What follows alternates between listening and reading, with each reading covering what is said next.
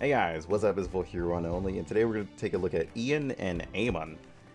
So, I'm going to go here to the codex, because I'm pretty sure they're here, hopefully.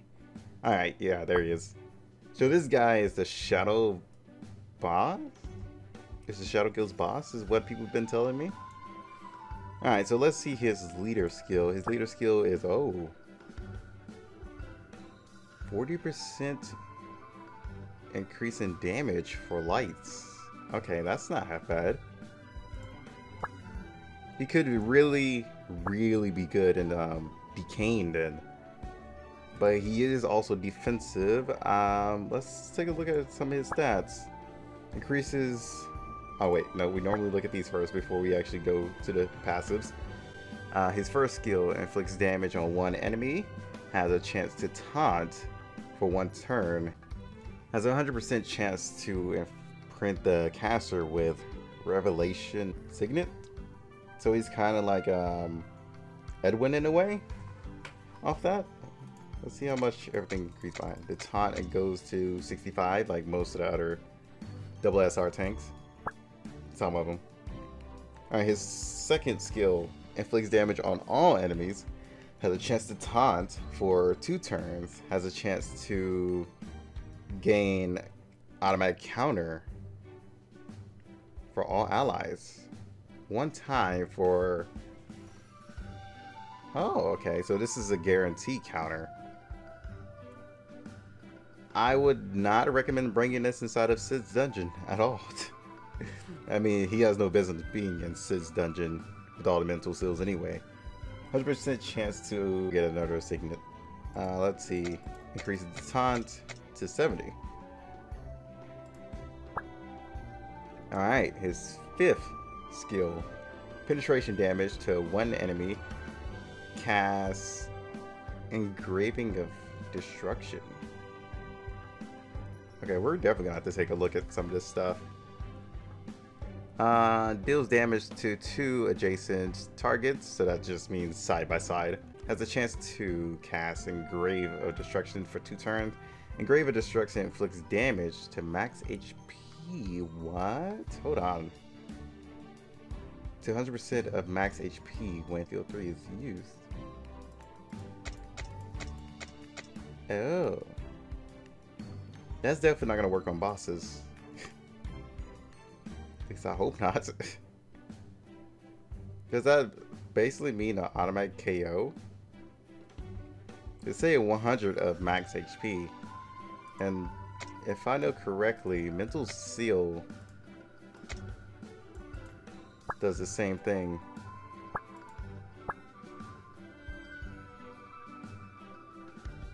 Yeah, Mental Seal literally does the same thing.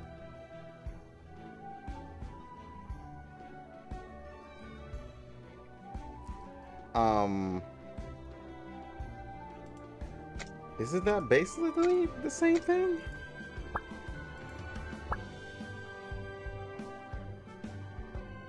Oh, when their skill 3 is used, they automatically die. Okay. Oh, okay. That's not totally broken at all in PvP. That's totally not broken at all in PvP. Yeah, I don't know what you guys are talking about. That's perfectly balanced. So anybody using their skill 3 automatically dies. That's gonna hurt, but you definitely have to use this at like the start of the turn or it's not gonna count, because most characters like using their skill 3, especially DPS characters like using their skill 3 at the start of the round. So does this basically increase? Yeah, it increases the chance to 80%. And this lasts for 3 turns instead. Okay, yeah, that hurts.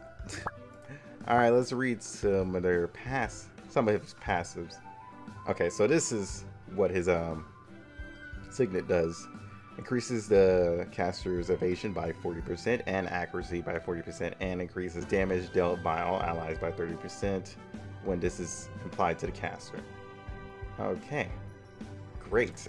Good to know. That's actually a really good buff.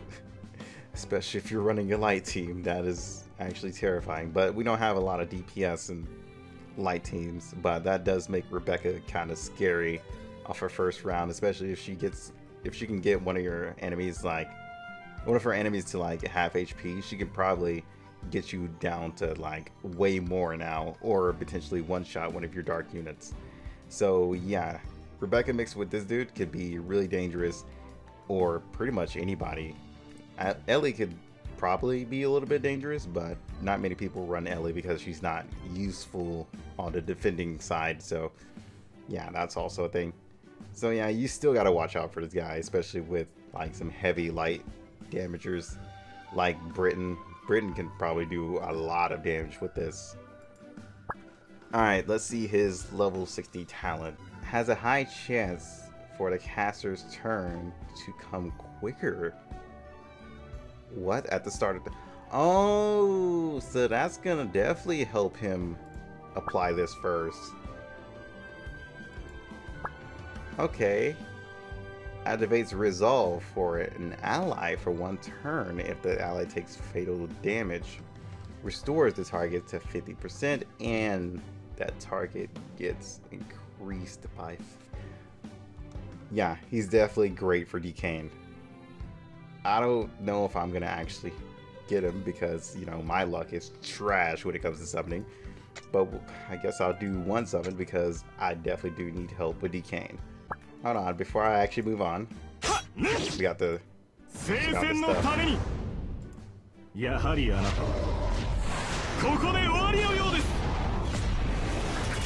Alright then. It's actually pretty sick. Alright, time to go check out Ian. Alright, Ian. Fangirls are gonna go all wild for you. This character kind of reminds me of something you will see in Stray Dogs a little bit, if you guys have actually watched the anime. Let's get down into his leader skill. Leader skill increases wind and dark units HP. His first attack taunts. Oh wait. Oh, he's another defender. I just realized this. Oh yeah, Ian is a guild battle character. You have to get him through like guild battles, and guild battles are coming in like 4 days or 3 days from now. So yeah, it should be interesting. It starts preparation on Sunday. So yeah, you got a few days from now. Then it goes through a different phase, the attacking phase, I think, or something like that. Then it goes to the end phase the next day. But the preparations start on Sunday, if I remember correctly. If I'm wrong, do correct me. Alright, so his taunts, he does damage to 1 enemy and adjacent, so 1 enemy and whoever is beside him. And has a chance to taunt up to 2 times. And he also has the lower one since he's attacking more enemies. Alright. The second skill, penetration damage to 2 enemies. Has a chance to decrease their attack by 30%. And restores the caster's HP by 15%. Okay, that's not that bad. Oh, and it's on a low cooldown too. How much? Oh, Jesus Christ. That's on a low cooldown, so yeah, you're gonna have a tough time killing him if you max this out. I'm kind of leaning towards this, but let's see this. Oh, 5 cooldown. Inflicts damage on 1 enemy. Has a chance to remove all their buffs from that target. And a chance to stun for 1 turn. Oh dear God.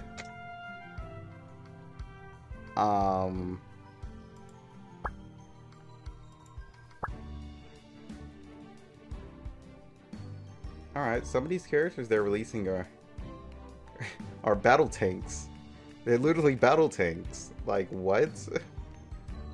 That's really not half bad. Alright, so let's see his passes and see if he's really what we want to like aim for.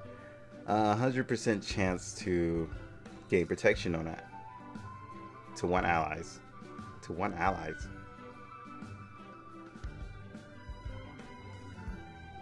Have I just been noticing now that they're saying allies instead of ally? At the start of the wave or turn. Wait, it started the wave or turn. Oh, so this So this is pretty much both. So you wouldn't have to build protection.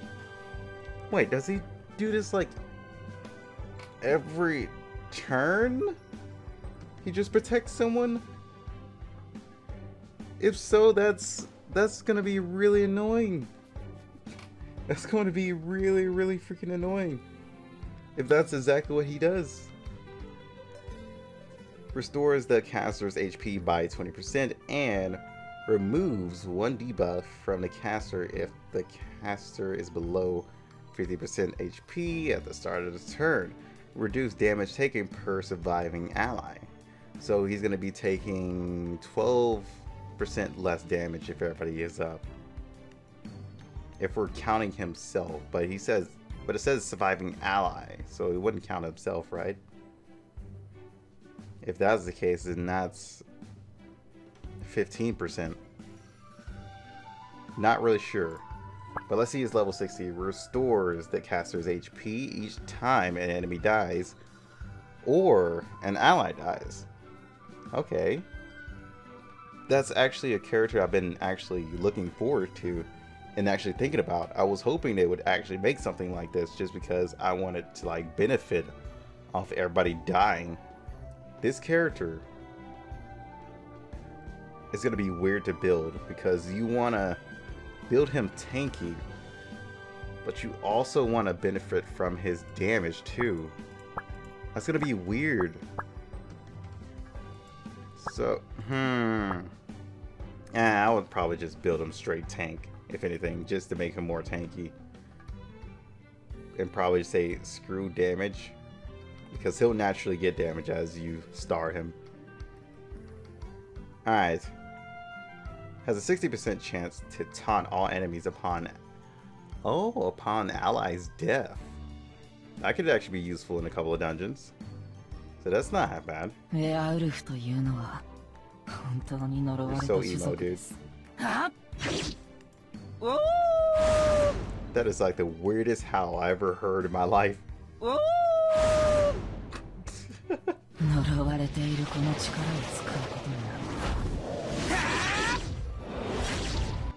I'll admit this, his 3 is very amazing.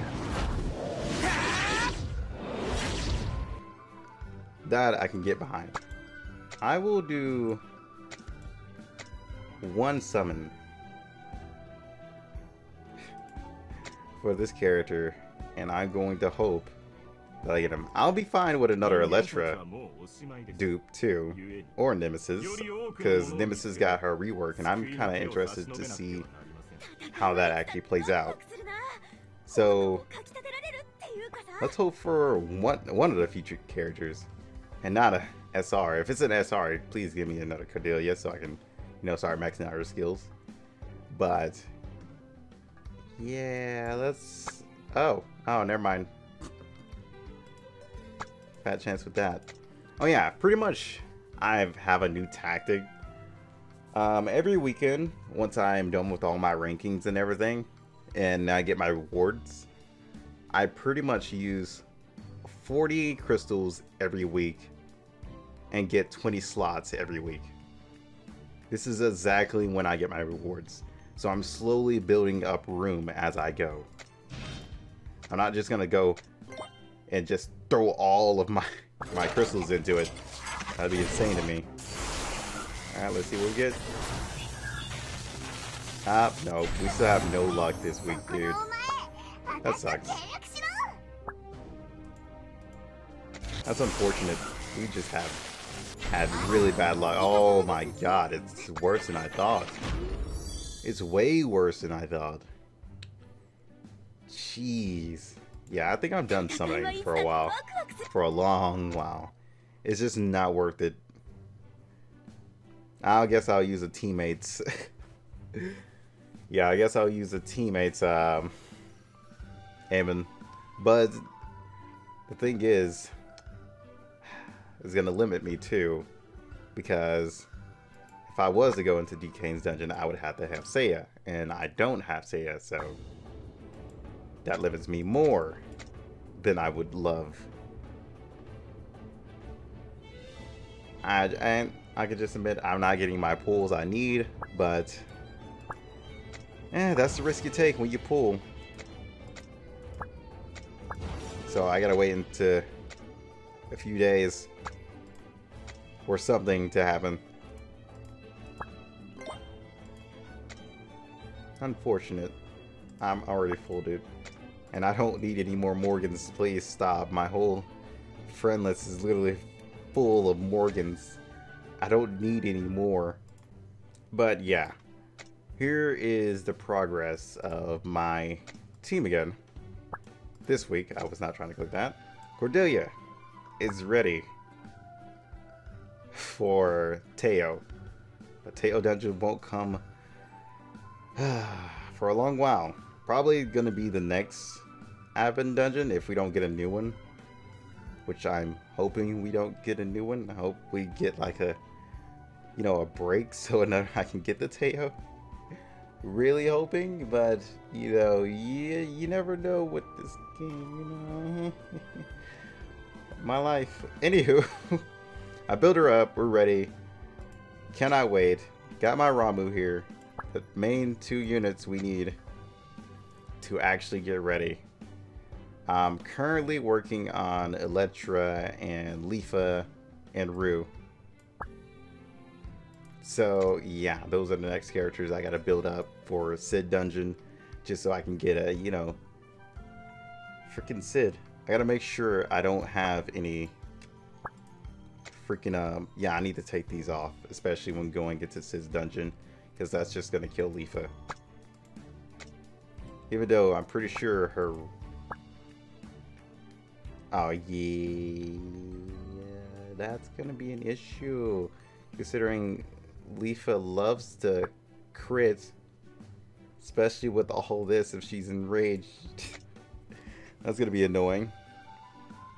But I think as long as I make it to Sid, she won't have to worry about mental seal. But yeah, dealing with the spiders, that's gonna be like a huge issue. So I'm gonna have to keep her out of rage, or she's gonna literally kill herself. But she gets regeneration every turn, so you know, that's the thing. But yeah, guys, hope you all enjoyed. I will see you guys on the next one. Till then, peace out. Swear it's gonna get better real soon. Don't let anyone tell you what you should do. I got a clear view. We're gonna make it soon. Just keep pushing through. You're what you got to lose. You're what you got to